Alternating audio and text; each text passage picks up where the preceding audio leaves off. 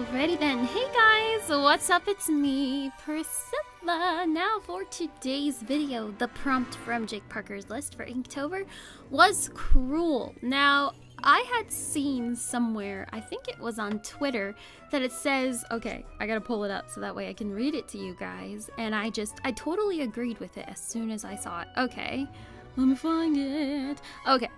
I'm just gonna say it. The real terrifying Halloween figure is the other mom from Coraline, period. Freddy Cougar and Jason ain't got nothing on this bleep. She gave me nightmares from ages 5 to 10. Y'all will treat her with the respect and legendary horror queen deserves. It's so true. She's terrifying. Absolutely terrifying. So when I thought of cruel, I thought of all the villains, but then I thought of the one villain, Halloween villain. I mean, Coraline is not a Halloween movie. I watch it all the time. I love the movie Coraline, but she is terrifying. She's very terrifying because she just messes Coraline's world up. Now, thank God, Coraline is actually a smart child and she defeated the other mother, but Coraline was, you know, she was completely just mesmerized with the other mother, and the other mother was manipulating her, and we never really find out in the movie if the other mother was just going to lock her up in that room and keep her there forever, or if she really was going to eat her, or if she was going to take care of her. We never really know, and we have to leave it up unto our imaginations that what exactly happened, what would have happened if Coraline would have given her eyes to the other mother. I'm just interested about that, but thank God we have smart children like Coraline that actually figure these things out and actually think like an adult when she needs to be. And so, I mean, Coraline's a brat for most of the movie, but when she kicks in her adult mode and her adventure mode, she defeats the other mother, which is awesome. I love Coraline.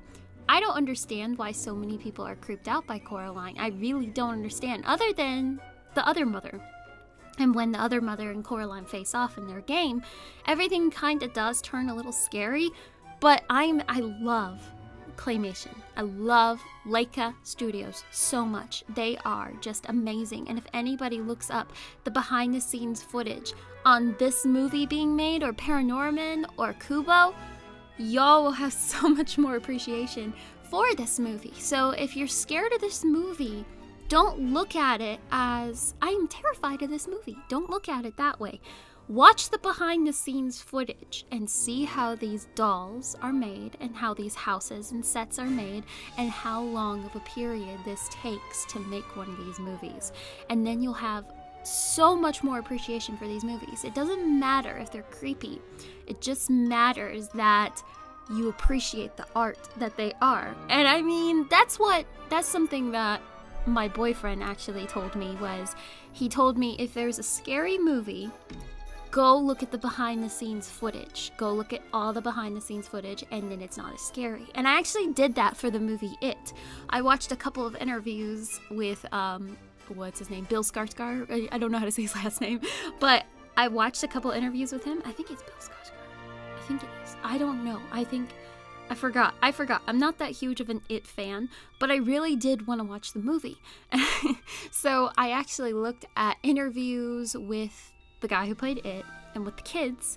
So I was watching all that. I mean, I knew Finn, and that was about it. Oh, if the kid from Stranger Things is in It, I need to watch it. Because, I mean, he's going to grow up soon. He's going to be a teenager. I mean, he already is. He already looks like a young man. So I went and watched It. But I watched all the behind the scenes footage that way. It wasn't as scary because you see how fake it is. So that's something I would totally suggest if you're scared of Coraline or Paranorman or Kubo.